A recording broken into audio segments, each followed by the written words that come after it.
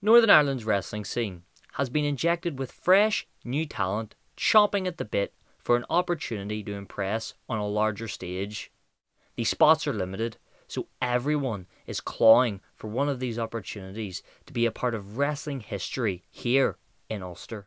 There are many hopeful young prospects looking to take one of these spots.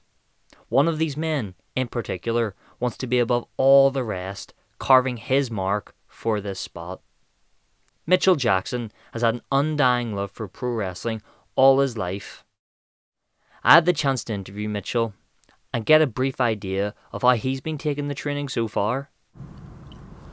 Yeah, I think training's going really well.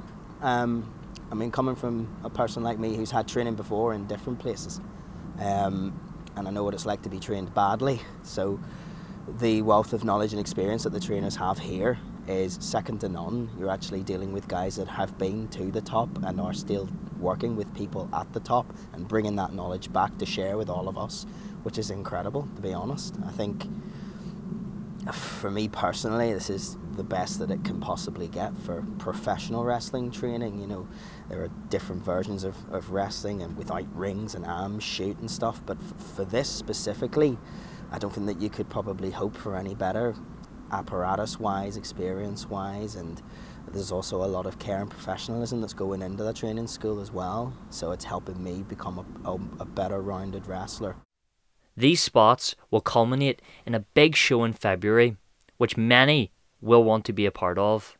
Mitchell gave us his thoughts on this upcoming show.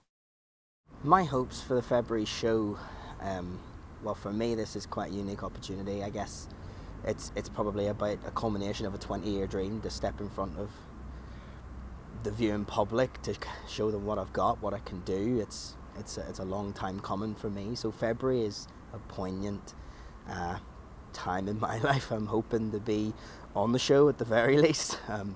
I don't want to sound overzealous, but I would like to be in a match that matters. If it's a main event, great. If not, I'll be perfectly ready for whatever it is. We all wish Mitchell the best in this fight for a spot and hope to see him in this upcoming February show, as well as many other shows down the line.